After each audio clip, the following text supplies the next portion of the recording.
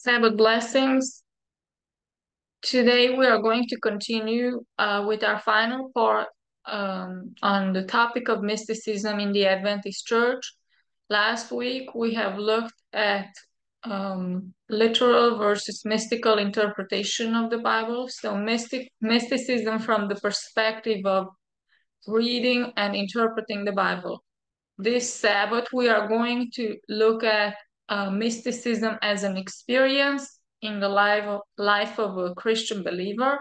It's quite interesting that this practice even exists inside of Christianity because the origins of mysticism are found outside of Christianity. We've done a little bit of overview of that history last Sabbath. I believe that this presentation is going to fully round our understanding out, and it's going to be just as eye-opening as the one we had last Sabbath. So with that, I would like to invite you to open with me with a prayer.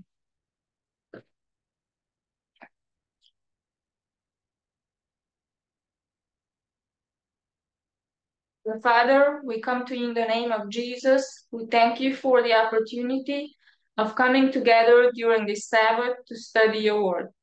We ask you to be present with us by your Spirit and keep the enemy under control. I ask you to use me as a vessel. I am not worthy, but I desire to be used by you.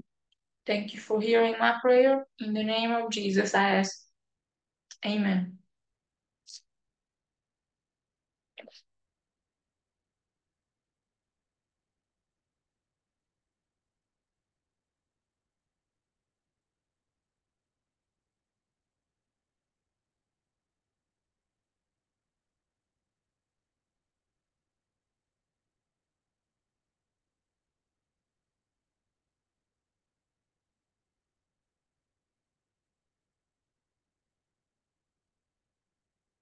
The title of our presentation is Seventh-day Adventist Church Mysticism Revived. The foundational passage from the Bible for this presentation is found in Genesis chapter 3, verses 1 to 5. Now the serpent was more subtle than any beast of the field which the Lord had made. And he said unto the woman, Yea, had God said, Ye shall not eat of every tree of the garden? And the woman said unto the serpent, We may eat of the fruit of the trees of the garden, but of the fruit of the tree which is in the midst of the garden, God had said, Ye shall not eat of it, neither shall ye touch it, lest ye die. And the serpent said unto the woman, Ye shall not surely die, for God doth know that in the day ye eat thereof, then your eyes shall be opened, and ye shall be as gods, knowing good and evil. We're going to get a fuller understanding of the implications of this Bible verse as we progress in this presentation. Let's just do a little bit of summation of what we've discussed last week. Taking God's word as it reads is literalism. Looking for the hidden meaning in each passage is mysticism. We've seen here Ellen White gives us a clear definition or distinction of what taking the Bible as reading the Bible literally means. If man would but take the Bible as it reads, a work would be accomplished that would make angels glad and that would bring into the fold of Christ thousands upon thousands who are now wandering in error. In contrast with that, we have mysticism, and the main figure of this way of studying the Bible is Origen. His words are telling us the following: The scriptures are of little use to those who understand them as they are written. So we have the contrast between literalism, taking the Bible as it reads, versus mysticism, looking for a hidden meaning and not taking the Bible as it reads or the most obvious meaning of the scriptures. Let's talk about the history of mysticism in the Adventist Church. We've touched on it a little bit last week. I believe everybody can recognize who the man in this picture is, and he is really the originator, uh, primary originator of mysticism and Adventism. In Battle Creek, the SPA ministers did not recognize Dr. Kellogg's subtle but extremely destructive teaching of mysticism, but Ellen White, recognizing its deadly nature and fearlessly warned parents not to send their children there. Here we read Ellen White's warning found in Testimonies for the Church, containing messages of warning and instruction to Seventh-day Adventists, page 35. Some think it strange that I write, "Do not send your children to Battle Creek." I was instructed in regard to the danger of the worldly influence in Battle Creek. I have written hundreds of pages regarding the danger of having so large a sanitarium and of calling so many people together in one place. The young people in Battle Creek are in danger. They will come in contact with error. Years ago, I did not think that they would meet these errors right in the sanitariums. But when Living Temple came out, and some of our ministers told me that there was in it nothing but what I had been teaching all my life, I saw how great the danger was. I saw that blindness had fallen upon some who had long known the truth. I pray that the Lord will open the eyes of these ministers, that they may see the difference between light and darkness, between truth and error. So here we find a very pointed warning from Spirit of Prophecy, where she is going as far as telling people not to send their children to Battle Creek because they are going to come in contact with error there. And the other thing we are told here is that when the Living Temple came out, ministers, well-respected ministers from Ellen White's era, did not see any problem with it, and they were considering that it contains the same teachings that Ellen White has been teaching all her life.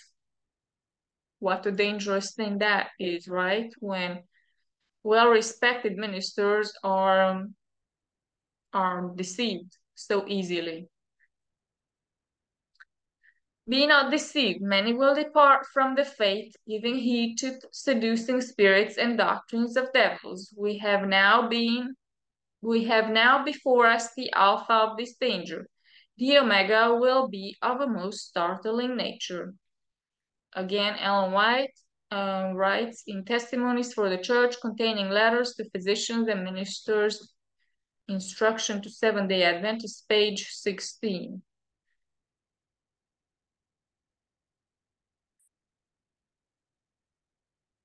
Let's move on to our point number 3. What was the Alpha and how can we recognize the Omega? Ellen White gave us all the characteristics we would need to recognize these deceptions, so we would not be left in uncertainty. In Selected Messages, Book 1, page 202, we read the words of Spirit of Prophecy through Ellen White. We need not the mysticism that is in this book. Those who entertain these sophistries will soon find themselves in a position where the enemy can talk with them and lead them away from God. I would just like to point out, she's talking about the book that we just mentioned earlier, Living Temple, by Dr. Kellogg, and she's clearly identifying this book as a mystical book. And what is the consequence of entertaining the ideas found in this book? that is a very dangerous one, and here she tells us what it is. The enemy can talk with them and lead them away from God. So we just need to be aware of that. That's the danger of anyone who is involved in this type of error. Let's continue reading. It is represented to me that the writer of this book is on a false track. He has lost sight of the distinguishing truths for this time. He knows not whether his steps are tending. The track of truth lies close beside the track of error, and both tracks may seem to be one to minds which are not worked by the Holy Spirit, and which therefore are not quick to discern the difference between truth and error. Dr. John Harvey Kellogg distilled his heresy of mysticism in a book he titled The Living Temple. It was so subtle that most of the leading brethren did not recognize it. In essence, the central pillar of his false theology was the delusion that God was by nature in man as well as in all God's created works. This being the case, man could commune with God by turning inward. Man's aspirations were merely workings of the inspiration of the Spirit of God. Man's imagining were the thoughts of God. Throughout my experience as a Seventh-day Adventist, I've heard many ideas about what is the issue, what was the biggest problem with Living Temple, and everyone's talking about pantheism and all that. Those that are in the One True God movement, they say that he was moving into the Trinity. Now, we're going to see that it's going to be more clear that the problem with this book was a little bit different than these ideas, although I'm not saying that that's not true at all, but we're going to get a more clear understanding of the issues. And I'm going to read the statement again. This being the case, man could commune with God by turning inward. So this is one of the dangers. And the other thing, man's aspirations were merely workings of the spirit of the inspiration of the Spirit of God, and man's imagining were the thoughts of God. Let's keep reading. Here, Ellen White tells us in Review and Herald, October 22nd, 1903, paragraph 8, the following. All through the book, The Living Temple, passages of scripture are used, but in many instances, these passages are used in such a way that the right interpretation is not given to them. The message for this time is not the temple of the Lord, the temple of the Lord, the temple of the Lord are we. Jeremiah 7, verse 4. Whom does the Lord receive as vessels unto honor? Those who cooperate with Christ, those who believe the truth, who live the truth, who proclaim the truth in all its bearings. There are those whose minds will be taken up with smooth words and fair speeches, put into language that they cannot understand or interpret. Precious time is rapidly passing, and many will be robbed of the time that should be given to the proclamation of the messages that God has sent to a fallen world. Satan is pleased to see the diversion of minds that should be engaged in the study of the truths that have to do with eternal realities. The testimony of Christ, the testimony of the most solemn character, is to be borne to the world. All through the book of Revelation, they are the most precious, elevating promises, and they are also warnings of most fearful, solemn import. Will not those who profess to have a knowledge of the truth read the testimony given to John by Christ? Here is no guesswork, no scientific deception. Here are the truths that concern our present and future welfare. What is the chaff to the wheat? Review and Herald, October 22nd, 1903. I want to point out a few ideas found in this passage. She tells us here clearly that the message for this time, or for God's people, is not the temple of the Lord, the temple of the Lord, the temple of the Lord are we. So the teaching, the core teaching of the book, The Living Temple, was that the human body is the indwelling place of God. And this is, it's going to be more clear as we progress. The ideas found in the book were smooth words, fair speeches put into language that cannot be understood or interpreted. And this was taking up the time, the precious time, from giving the message of the proclamation of the messages that God has sent to a fallen world, which is the first, second, and third angels' messages. Let's move on to our next point. Mysticism will be revived in the Seventh-day Adventist Church. Ellen White warned of the subtle mysticism of the alpha of deadly heresies, but then she cautioned that the following omega would be of a most startling nature. Today, pastors and administrators are saying that they see nothing to be concerned about in Loma Linda with Dr. William Lovelace and his teaching of the most startling form of mysticism. We're going to examine the teachings of this man here in a minute. But Ellen White in prophetic warning foretold, "Be not deceived, many will depart from the faith, giving heed to seducing spirits and doctrines of devils. We have now before us the alpha of this danger. The omega will be of a most startling nature." Testimonies for the Church containing letters to physicians and ministers, instruction to Seventh-day Adventists, page 16. Now we're going to look at some clear examples of Adventist mystics that I found. It's not going to be an exhaustive look.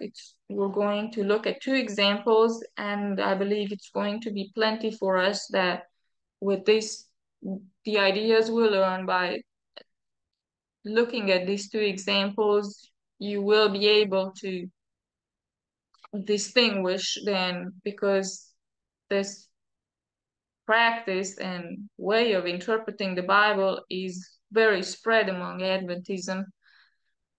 So let's just look at it. Example number one, William Alfred Lovelace. He lived between 1928 2014. Let's read about him a little bit. Encyclopedia of Seventh-day Adventists tells us the following. William Lovelace was an exceptionally gifted church pastor and innovative educator who served at length in the two largest Seventh-day Adventist communities, Sligo Church near the General Conference headquarters on the east coast of America, in addition to Loma Linda University Church on the west coast with its diverse medical and educational fraternity.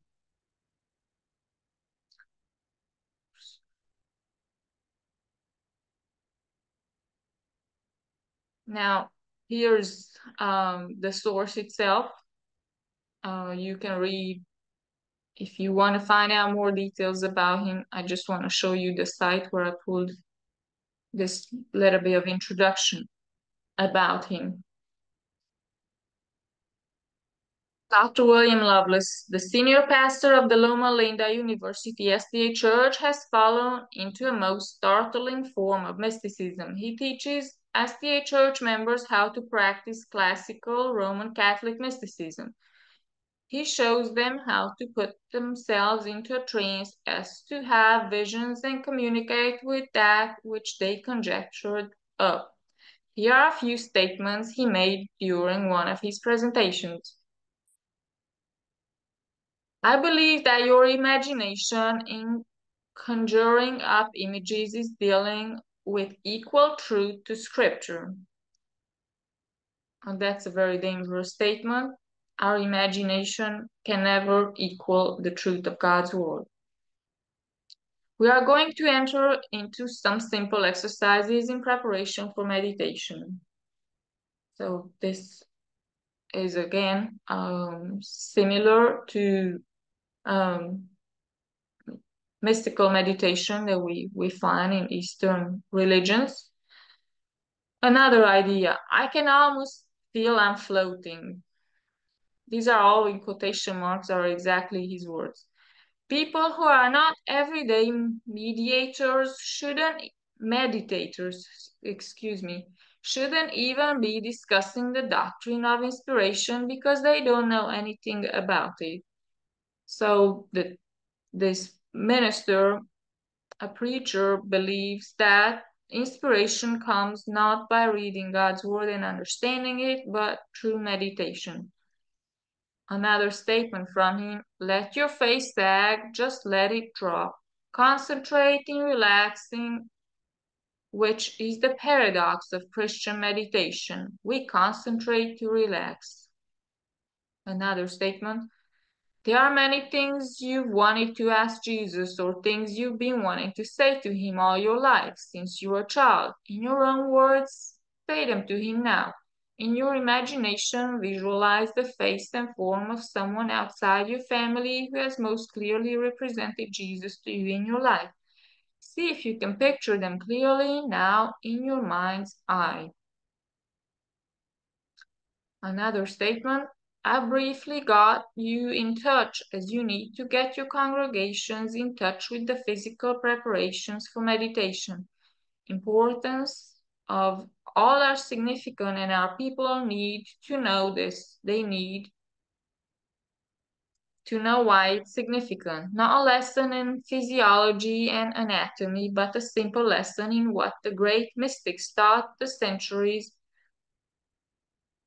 through the centuries have learned and told us and taught us about this. And last statement from this pastor, what I have done is try to model for you what you can do with your church and what you should do with your church on a regular basis.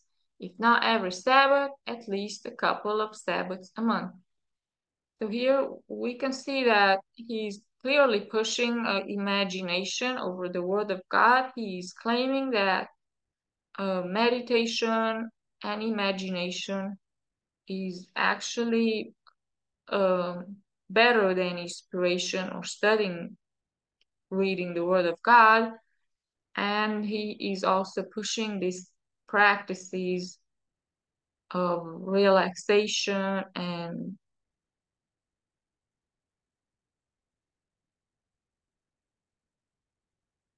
all these things here. Let's look at another example of a mystic I found. His name is Eric Anderson, PhD. He was the former president of Southwestern Adventist University in Keene, Texas. This is how he looks or looked. He published an article in Adventist Review, January 10, 2013, entitled, What is a Mystic? I'm going to take you there. This is the article here. I have it pulled up, entitled, What is a Mystic? Seeking Companionship with Christ by Eric Anderson. I did highlight some portions that I would like us to look at. And as we are reading, we're going to comment and point out some issues that I'm finding here. If this much abused word is used correctly, however, I may be a Christian mystic. Let me quickly explain myself before readers write me off as superstitious or silly.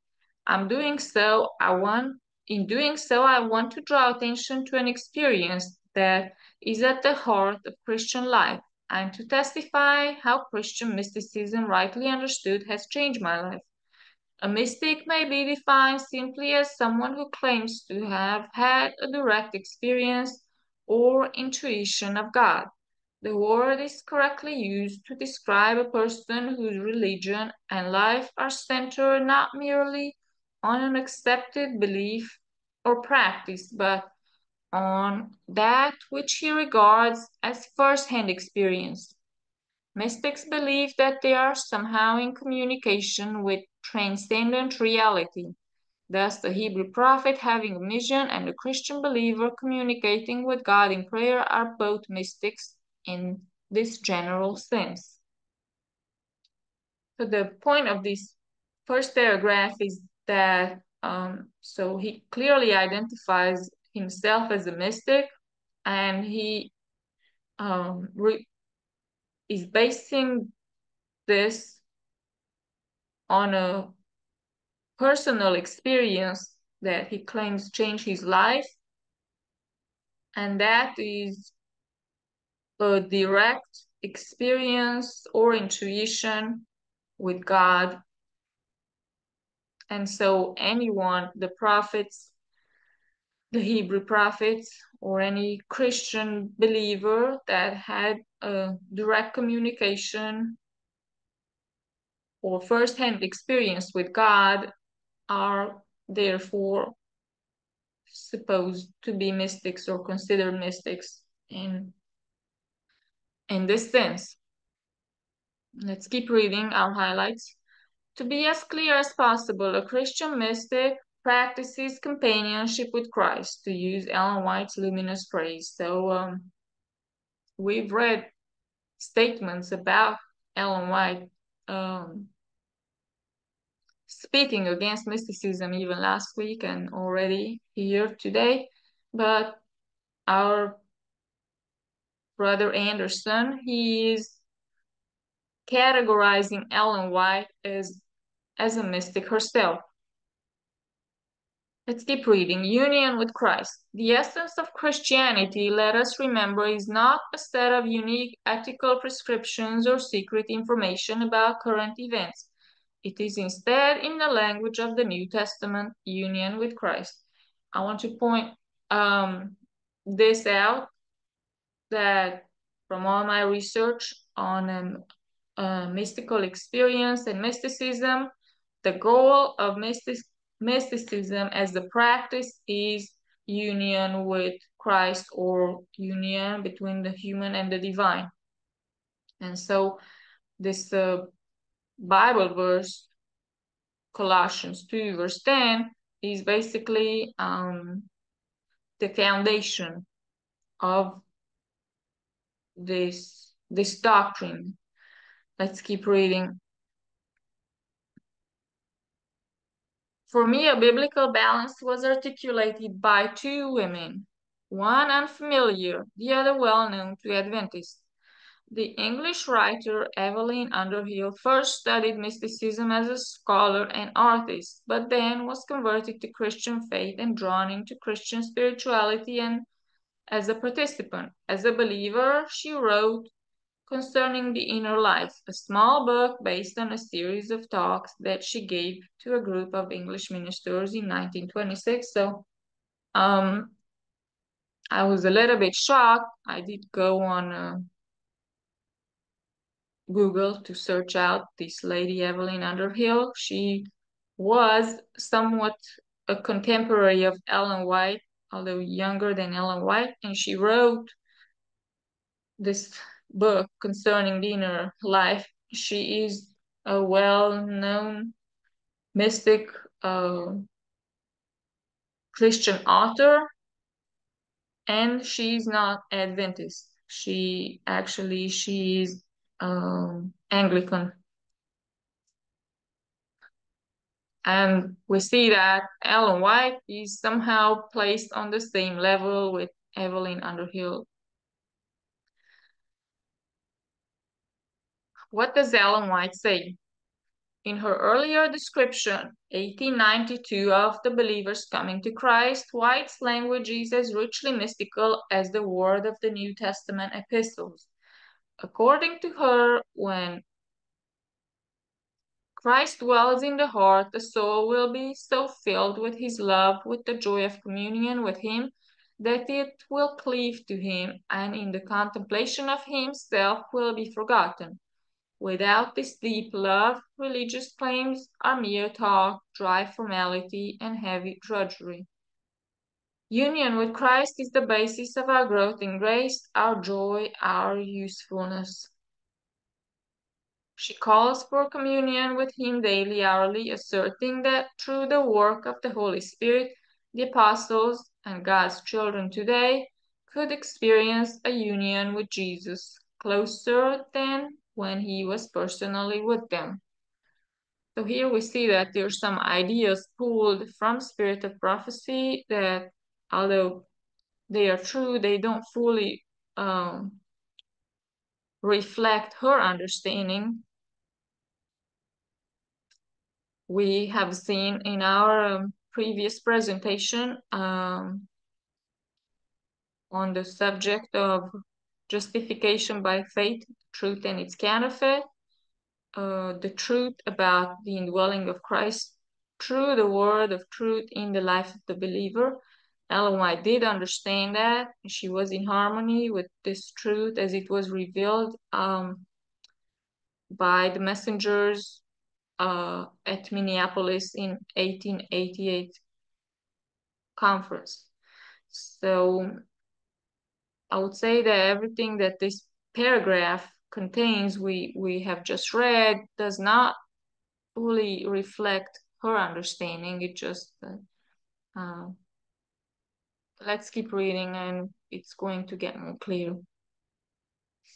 Learning from other Christians, let us not miss echoes of other saints. Suspicious sometimes of instruction from other Christians, we should candidly acknowledge our multi-denominational heritage and admit that God's true children include Methodists and Anglicans and even Catholics.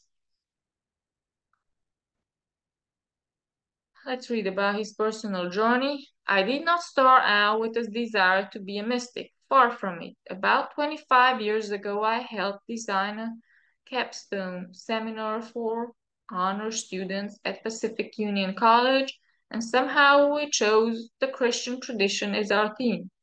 Each year, we read great examples of this tradition, ranging from Augustine's Confessions and Dante's Divine Comedy to Pilgrim's Progress, the Brothers Karamazov, and the modern Japanese classic Silence. Time and again, these Christian classics spoke to us in mystical language. Lay hold, I love you, beauty so old and so new.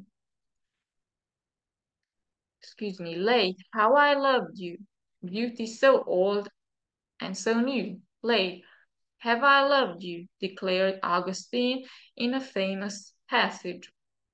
After he described how the created world has its reality in God, he suddenly shifted to intensely personal and concrete words. You called and cried out loud and shattered my deafness. You were radiant and resplendent. You put to flight my blindness. You are fragrant, and I drew in my breath and now pant after you. I tasted you, and I feel but hunger and thirst for you. You touch me, and I am set on fire to attain the peace which is yours. It was only natural to ask my students, have you ever experienced anything like this?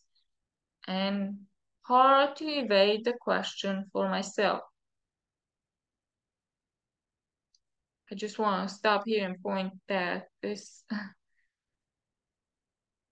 passage that we just have read, it's a very abstract passage, and I don't even understand for myself. So how can somebody experience something they don't understand? But let's keep reading. One important remedy for and a historical religion for Christians without a vivid sense of providence for Adventists hesitant to converse with the larger Christian world, and for believers who have never experienced the fear of the Lord is in fact Christian mysticism. In my pilgrimage, I have learned that all of us require the powerful and repeated therapy of deeply reverent worship, the prayer of adoration, and listening for God's voice. So I would just point out here a couple of things that are being mentioned. The pilgrimage is being brought up. Reverent worship, prayer of adoration, and listening for God's voice. We've covered this already in our presentation around faith and what true faith is and how that works. Listening for God's voice just out of someone's imagination, inside of someone's mind, in their inner person, that is contrary to what true faith is and how true Christian faith should work in practical application. It works through the Word of God. It does not work just through our own mind. If we seek companionship with Christ, He will lead us to richly satisfying springs of living water. And if I say I have learned this by first-hand experience, I suppose that makes me a Christian mystic. So everything we read here was from our brother Eric Anderson, who was former president of Southwestern Adventist University in Keene, Texas. Let's get back to our main study. Point number 7, mystical union with Christ versus justification by faith through the indwelling word. It's going to be a little bit of an overview, I know that, but just because there's so much misunderstanding among us, both mainstream Adventist church and One True God movement or other fractions of Adventism, I consider to do another overview of this, just that we have a clear distinction. As we've read the article before, the main goal of a mystical experience is union with Christ or divinity. Now, we have a similar concept in our understanding under the 1888 message, but there's a very direct understanding of how this works. It's not just some kind of mystery that we just meditate into and wish for and desire or even pray for. Let's read E.J. Wagner, Christ and His Righteousness, pages 113 and 114. The title of the chapter is called The Holy Spirit Works Through the Word. Now, whence comes this power? The answer is found in the words of Christ. The words which I speak unto you, they are spirit and they are life. What spirit are they? The Apostle Peter, speaking of the prophets, says that it was the Spirit of Christ that was in them. So as we said before, the power of the Spirit dwells in the Word. Yeah, Christ Himself dwells in the Word, for He is the Word. Who can understand the mystery of inspiration? He who can understand the mystery of incarnation, for both are the same. The Word was made flesh. We cannot understand how Christ could be all the fullness of the Godhead and at the same time be in the form of a servant, subject to all the infirmities of mortal flesh. Neither can we understand how the Bible could be written by fallible mortals, exhibiting the peculiarities of each and yet be the pure, unadulterated Word of God. But it is certainly true that the power that was in the Word that was made flesh is the power that is in the Word that the apostles and the prophets have written for us. Now we can begin to appreciate more the power residing in the Word. By the word of the Lord were the heavens made, and all the host of them by the breath of his mouth. Psalm 33, verse 6. Christ, by whom the worlds were made, upholds them by the word of his power. Hebrews 1, verse 3. The power that resides in the words of Revelation is the power that could speak the worlds into existence and can keep them in their appointed places. Surely then it is worth our while to take the time to study and meditate upon the word. I just want to pause here real quick that from everything we read previously, it was quite some talk about meditation, but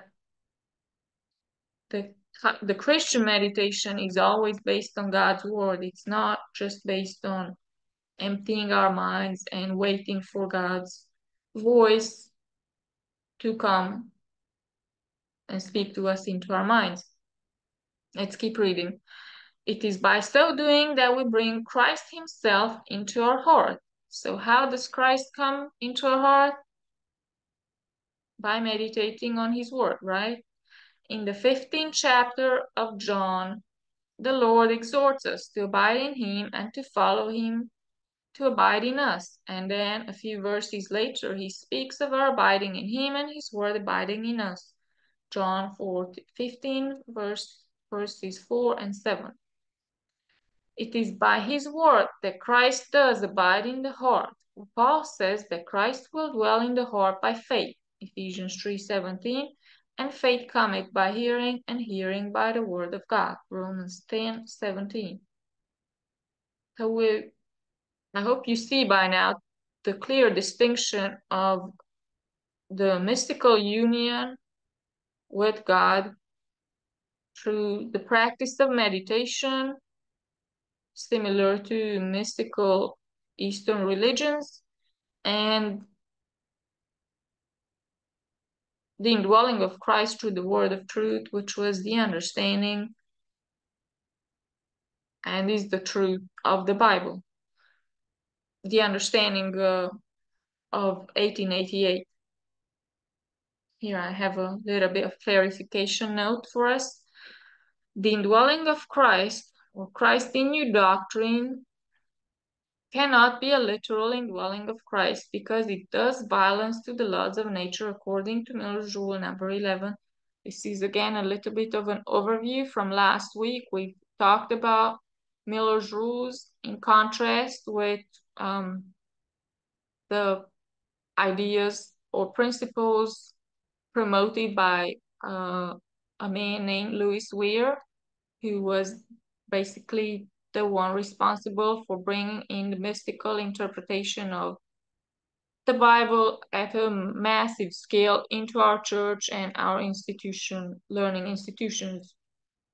And so Spirit of Prophecy clearly tells us that those that preach the third angel's message use Miller's rules.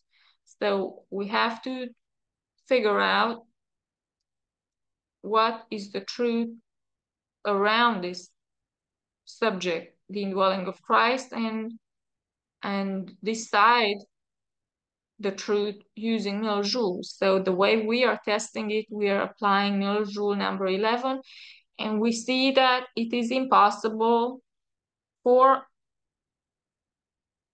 a person to dwell in another person according to the laws of nature.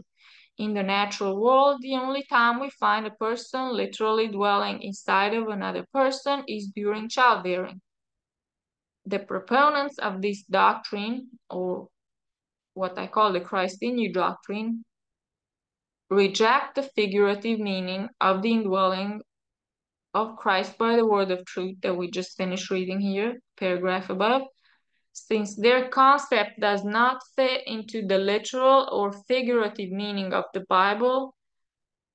What it is, truly, it's a third meaning, and we've seen that last week. It fits into the concept, or basically it's mysticism.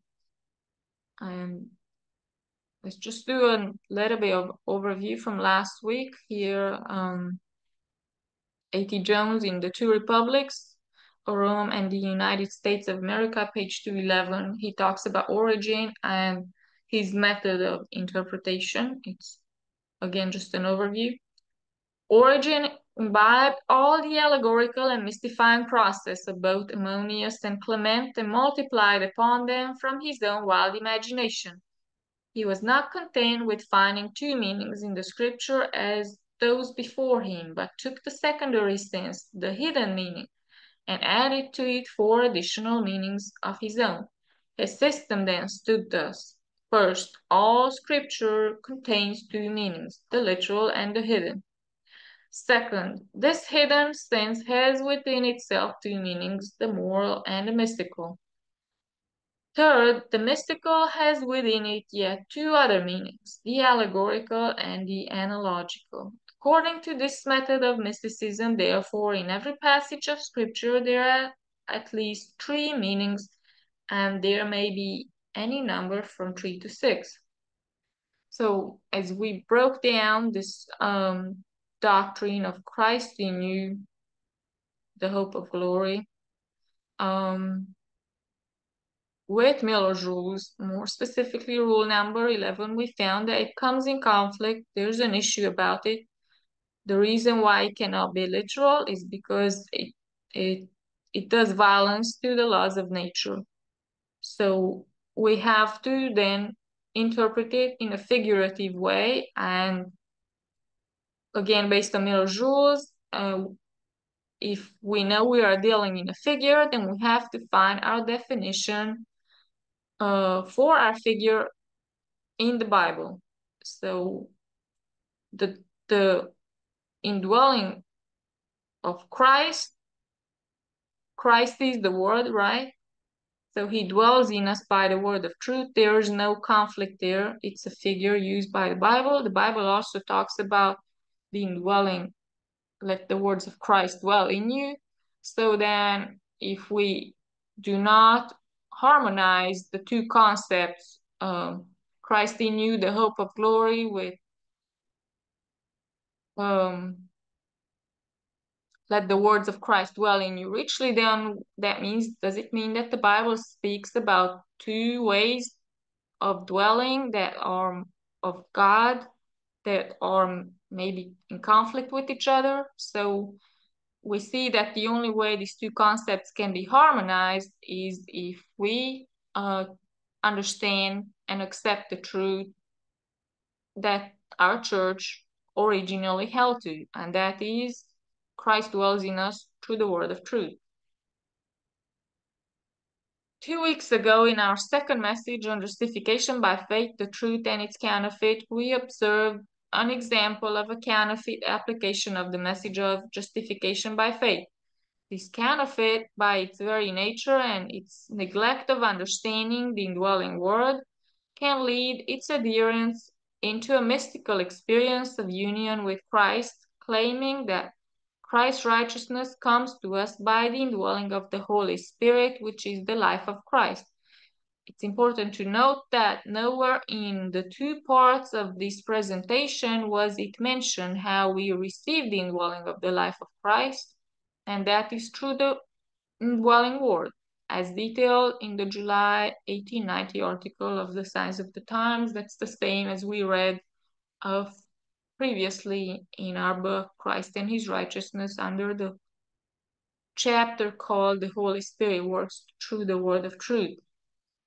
For the sake of this presentation, we're not going to go over this example. If you are watching this presentation and you have not had the chance to see the previous messages entitled Justification by Faith, the Truth and its Counterfeit.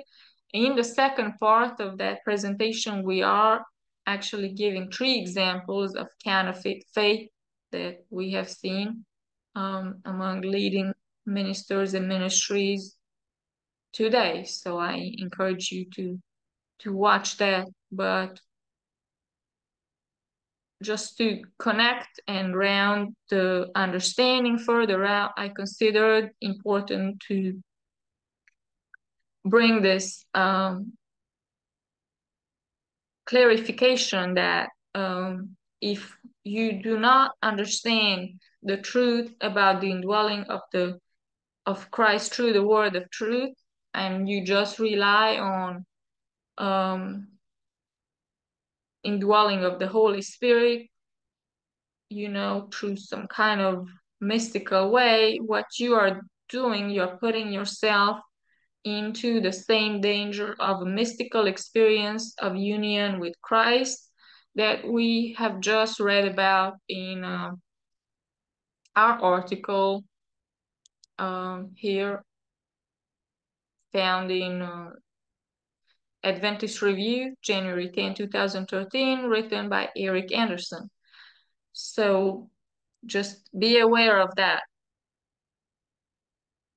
Let's move on to our next point, number 8. And I title this, Questioning the Literal Word of God is the Gateway to Mystical Experiences. We're going to get back to our foundational Bible verse here that we read at the beginning of our presentation, found in Genesis 3, verses 4, 5, and 6. And the serpent said unto the woman,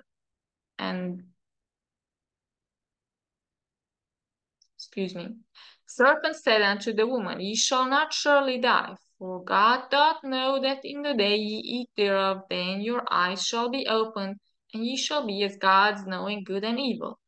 For God doth know that in the day ye eat thereof, then your eyes shall be opened, and ye shall be as gods, knowing good and evil. So what does the serpent do here in his conversation with Eve? Basically, it tells Eve that God's word doesn't mean what it says.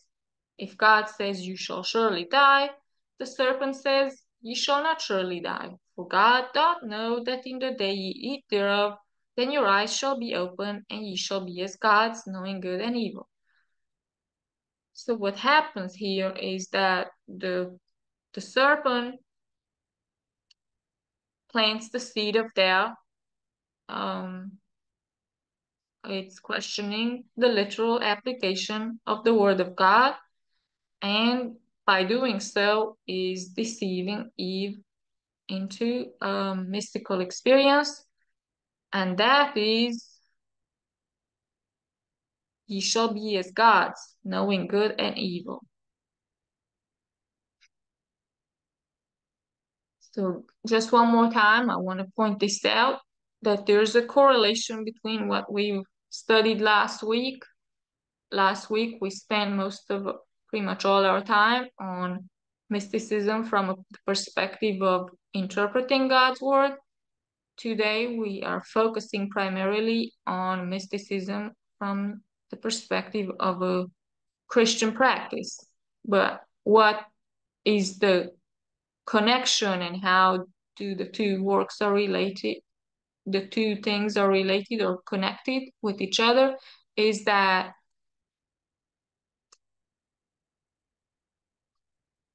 mysticism as a way of studying God's word, or looking for the hidden meaning, or not taking God's word as it reads, is what opens up the minds of people, and it's really basically the gateway to mysticism as a practical experience.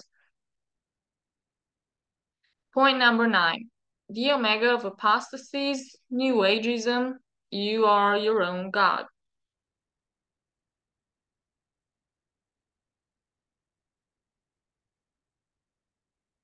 By the mystical union of God with the believer, we have basically what the serpent tells us. Ye shall be as gods. Found a good explanation here that we are going to read from a source called answersingenesis.org around New Ageism and mysticism, and let's just read it and we're going to discuss as we progress. Cindy was exposed to the New Age movement through a human potential seminar sponsored by the company she worked for. The teacher of the seminar informed each attendee, "You are your own God, and you can create your own reality." By embracing these ideas, he claimed each employee could become much more successful at the workplace, ultimately leading to increased profits for the company.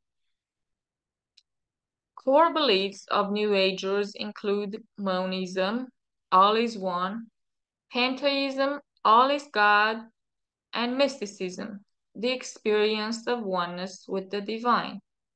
So I just want to point this out again, that we've found this idea in the previous article by Eric Anderson, that the mysticism as mysticism as a practice, the foundational point or idea of it is this idea of oneness with the divine, or union with Christ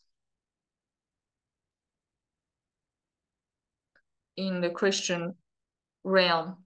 Along with these primary core beliefs are some secondary characteristics that are true of most New Agers.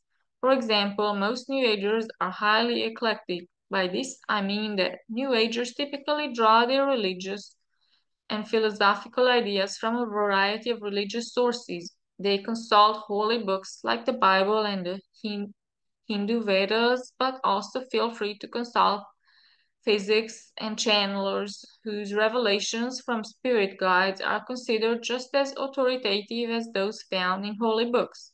They have no hesitation in consulting astrologers and others who practice the occultic arts of necromancy, palm reading, ball gazing, tarot cards, etc.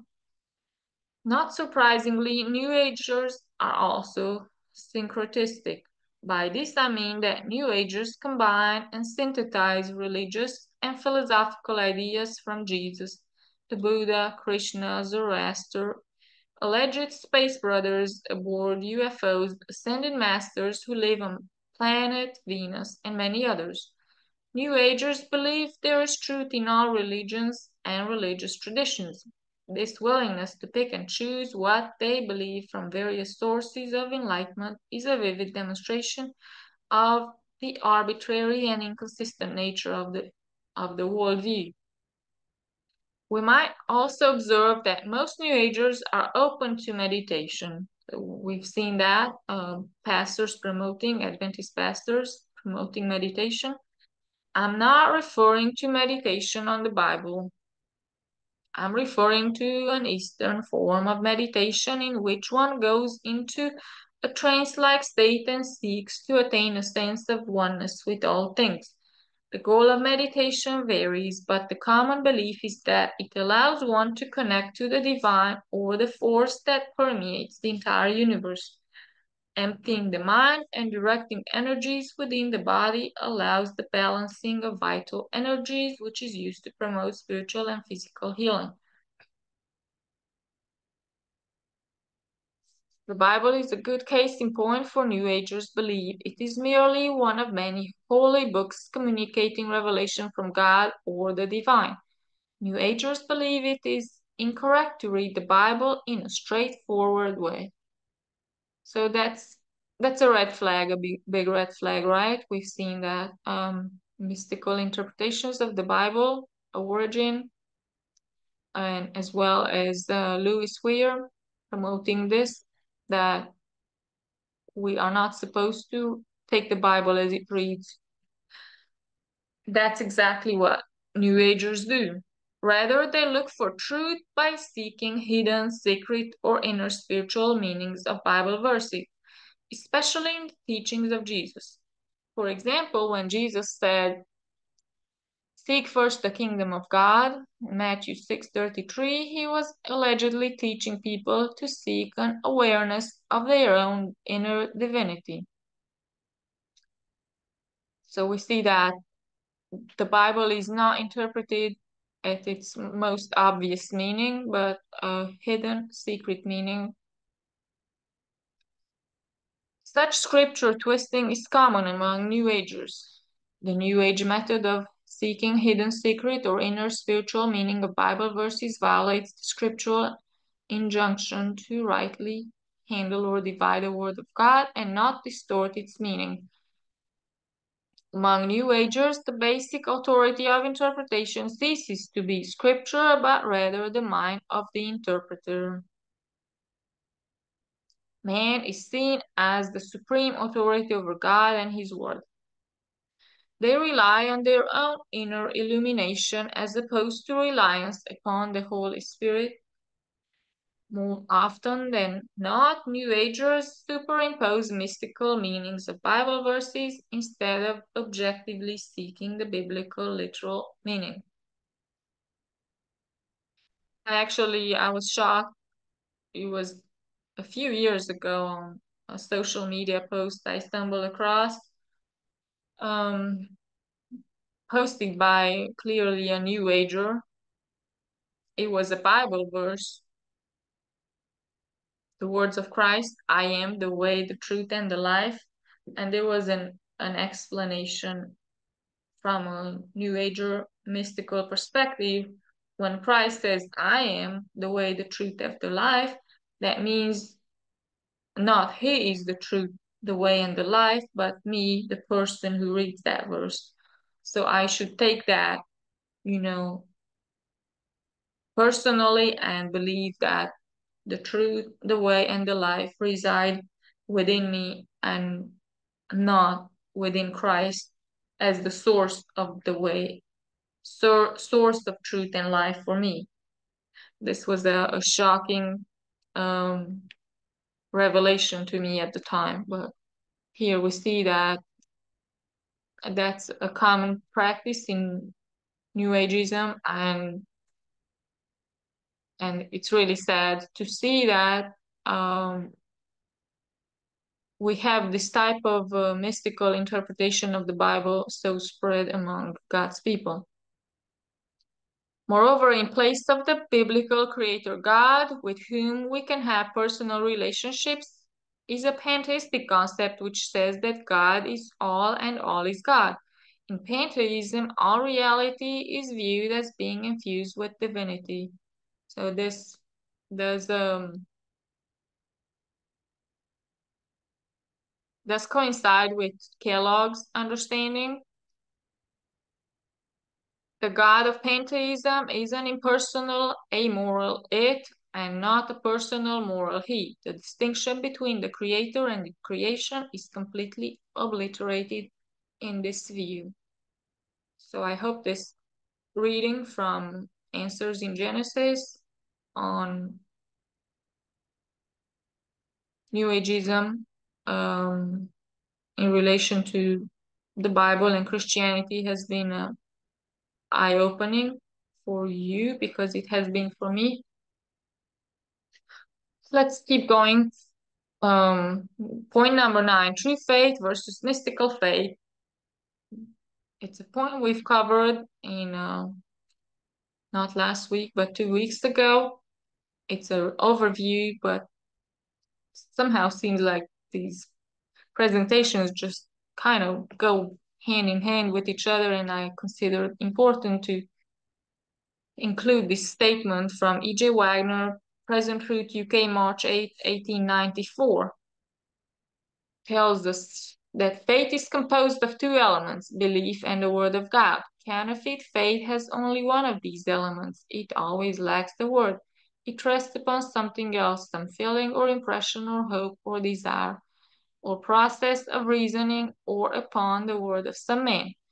Faith accepts the Word of God no matter how it reads without questioning. Pretended faith is often obliged to explain the Word away. Genuine faith, worked by love, pretended faith either works not at all or by some motive which has its root in self. With these facts in mind, it becomes an easy thing to determine whether you have faith in God. So we kind of see that anytime the Word of God is removed, then we are dealing with something that is a counterfeit for the truth. When we remove the Word of God as the foundation for our faith and basis for any Christian experience that we have for hearing the voice of God, then we are moving into a mystical experience and a counterfeit faith. Point number 10, synopsis of Christian mysticism beliefs and practices. It's going to be a recap, overview of all the ideas that I was able to gather and things that we've read so far, just to distill it down and clarify the most important things that we need to remember from today's presentation. Number 1, this is man could commune with God by turning inward. Man's aspirations were merely workings of the inspiration of the Spirit of God. Man's imaginings were the thoughts of God. This is what Dr. Kellogg was teaching, and we've seen that this similar type of ideas come true from the teachings of this minister Lovelace that we've read about, as well as Eric Anderson. We read this article. Point number 2, communion with God facilitated by practices of meditation similar to Eastern mysticism and New Age. Quietness, importance of breathing, importance of body tone and posture. Point number 3, belief in learning from other Christian and non-Adventist authors, Methodists, Anglicans, and even Catholics. Now, that was quite clear here in this article by Eric Anderson.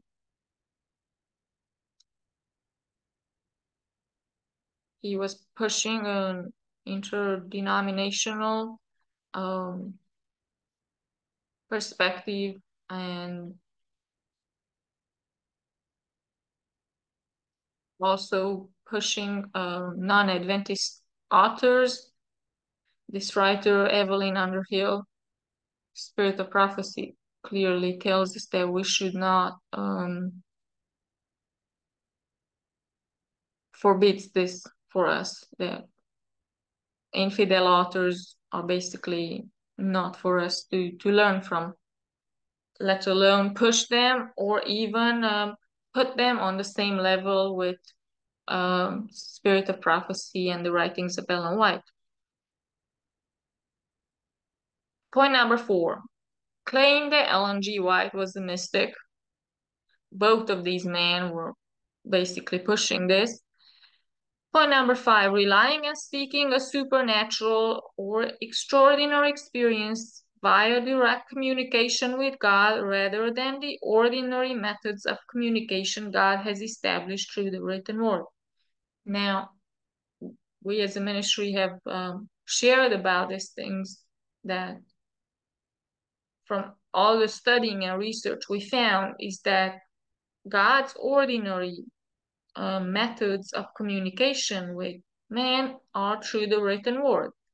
Now, when that is pushed aside, it's a dangerous thing to seek for an extraordinary or supernatural experience while neglecting the written word. Yes, God does use supernatural or extraordinary methods of communication, and that was and is the case of prophets. Ellen White had extraordinary experiences as well. God did communicate with her, but unless God chooses a human vessel to have a more higher communication or more extraordinary method of communication with them, there's always the danger of moving into the supernatural, neglecting the written word, and seeking the supernatural over the ordinary. Now, what I would like to point out is that all the prophets of the Old Testament and all the prophets that had supernatural or extraordinary communication or experience with God, they have been well versed and have understood everything from God's word that was available and written to them. Point number 6. Mysticism regards the essence and goal of Christianity to be a mystical oneness with God, not by the indwelling word as the 1888 message teaches, but by some hidden and secret ways. We parallel the two already, so I hope it's clear. Point number 7, the main teaching found in the living temple is that the human body is the temple for God's mystical indwelling. This is a similar concept or potentially equal to the mystical indwelling of Christ doctrine that we have so spread and afloat today. Ellen White clearly tells us that the message for us is not the temple of the Lord, the temple of the Lord, the temple of the Lord is us. Point number 8, mysticism has its foundation built on the hidden or mystical interpretation of the Bible rather than the straightforward reading of it. Let's read this statement from Ellen G. White in Testimonies, Volume 6, page 132. Because one of these points that we read about was that these promoters of a mystical experience inside of Adventism are recommending books from other denominations and even from Catholic sources. The study of God's Word should take the place of the study of those books that have led the minds into mysticism and away from the truth. Its living principles woven into our lives will be our safeguard in trials and temptation. Its divine instruction is the only way to success. As the test comes to every soul, there will be apostasies. Some will prove to be traitors, heady, high-minded, and self-sufficient, and will turn away from the truth, making shipwreck of faith. Why? Because they did not live by every word that proceeded out of the mouth of God. They did not dig deep and make their foundation sure. When the words of the Lord through his chosen messengers are brought to them, they murmur and think the way is made too straight. I just want to pause here real quick. The way is made too straight. We've heard the concept of the straight testimony as well that will cause the shaking. So after all the studies that we've done together, and I had this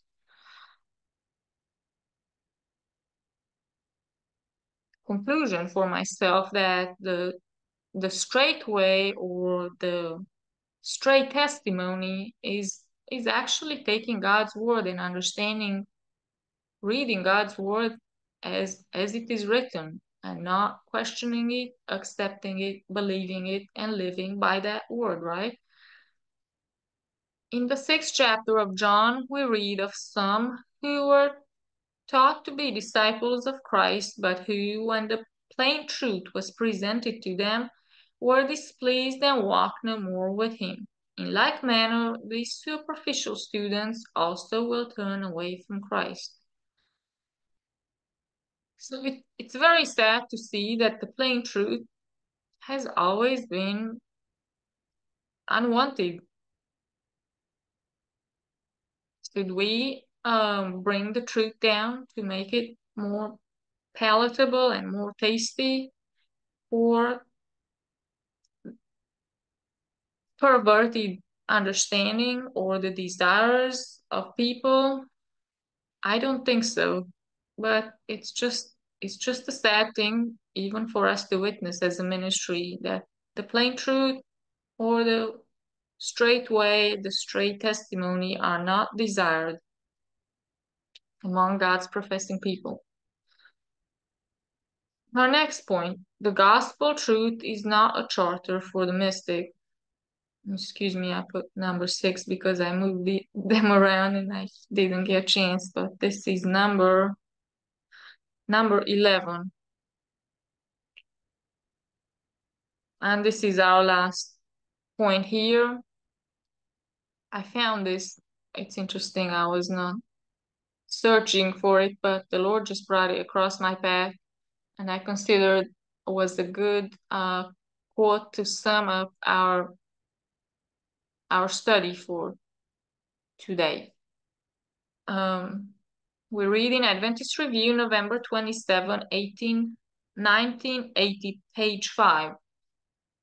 The definition of truth with its chapters centers upon the commands of Christ. Love becomes the motive for obedience to these commands. If you love me, you will obey my commands. The man who has received my commands and obeys them, he it is who loves me. Of those who obey Christ's commands, Jesus says, I will love him and disclose myself to him. Seeing Christ, then, lies in obedience to him.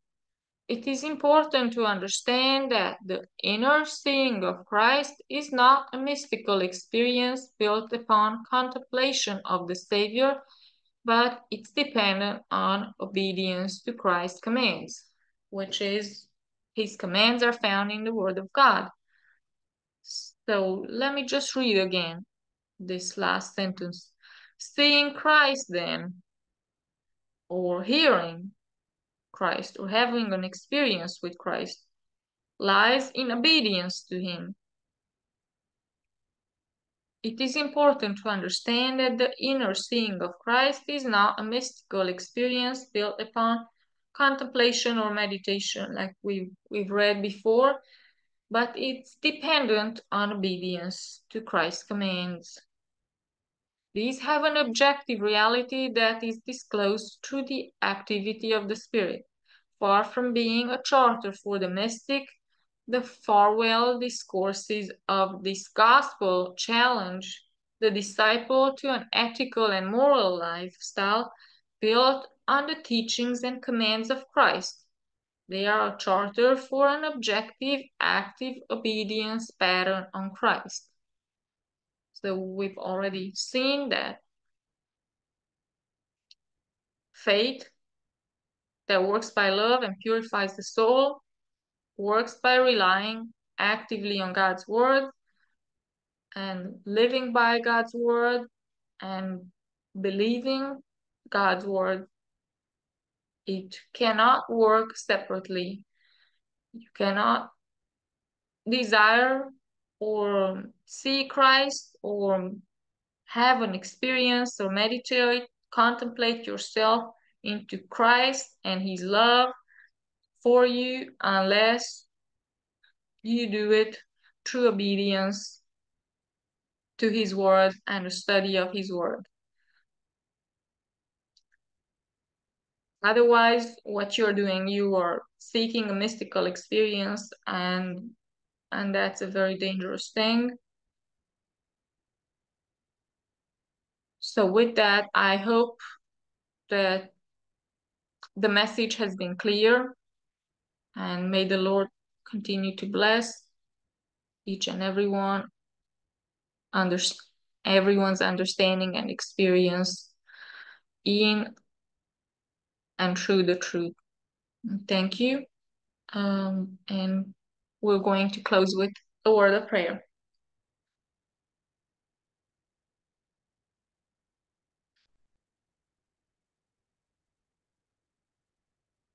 Our Father in heaven, we come to you in the name of Jesus. We thank you for the clear distinction between the track of truth and the track of error. Please help us to accept the word, not as the word of man, but as the word of God. Help us to live by every word of God, and your word may dwell in us richly and bring forth the fruits of Christ's righteousness in our character. Thank you for hearing my prayer. I ask these things in the name of Jesus. Amen.